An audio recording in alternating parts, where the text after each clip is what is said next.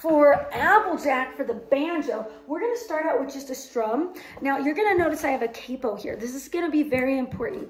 You won't be able to work on this song until your banjo's in tune and you've put the capo on. So what I've done is I put the capo up here on the 1, 2, 3, 4, 5, 6, 7. Wanted to make sure it was the 7th fret. Do you see how I'm right next to the fret here? I'm not over it and my capo is straight. This is a guitar, a Kaiser capo. Those are just fine. Or you can order a banjo capo. I like using the guitar capo. It's just easier to move around for me.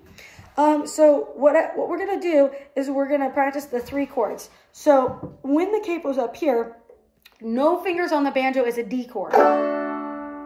And then if you put your 2nd finger on the 2nd fret on the 2nd string down. So remember, 2, 2, 2. I have my 2nd finger. It's not on this little tiny string. Sorry, that one's hard to see. It's not on that string. It's on this string here.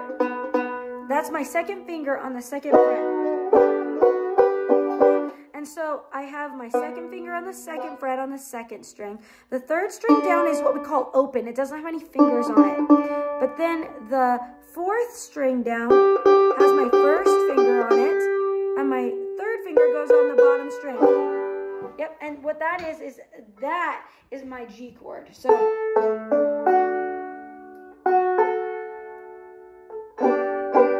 that's my G chord right there. You want to practice going between D, G, D, G. And if you've done the banjo before, you're going to know that this chord used to be a C chord. So it's very important that you say the name in your head. So G, D. Sorry, I said the wrong chords. Hold on. D, G, D, G. Now, to get to A7, what we're going to do is we're going to take your 2nd finger and we're going to move it down 1 string and we're going to lift up your 3rd finger. So it looks like this. So I've got open, open, 2 on the 2nd fret, 1 on the 1st fret, open. That's an A7. Practice going between G and A7. G and A7. You're lucky because we just have open besides that. So just G and A7. And it's pretty easy. You lift the 2nd finger up, put the 3rd finger down for G. You lift up the 3rd finger, move the 2nd finger 1 string for A7. Okay, so what we're going to do is we're going to walk through the chords. We're going to strum down 4 times on D like this. 1, 2, 3, 4. Now, after that, we're going to put down the G chord and we're going to strum it twice. 1, 2, and then back to D twice. So we've got 4 Ds, 2 Gs where you put that kind of triangle looking chord, and then back to 2 Ds. D, 2, 3, 4. Now 2 Gs, back to 2 Ds. Now, the next section is going to have 4 Gs and 4 Ds.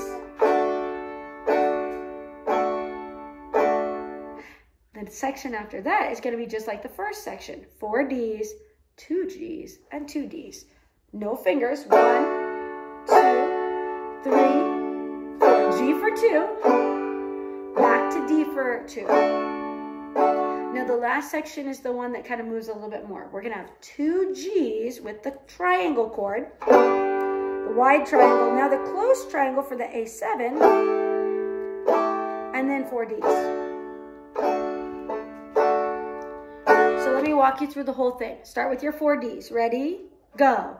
1, 2, 3, 4. Go to G for 2, then back to D for 2. Now, 4 Gs for the second part. And then lift up for 4 Ds. 4 more Ds. Then 2 Gs. Back to 2 Ds. Now we're going to have 2 Gs, the small triangle for 2 A7s, and 4 Ds.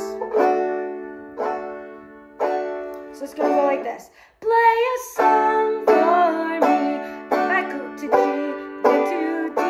Play a G for me, then to D.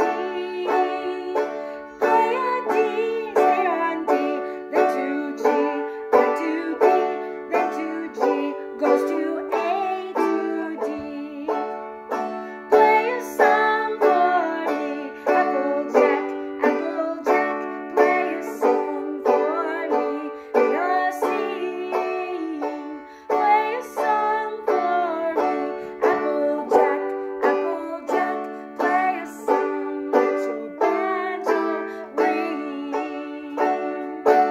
that gets easy, you can go into the bum ditties. But for now, that's how we're going to play the chorus of Applejack on the banjo.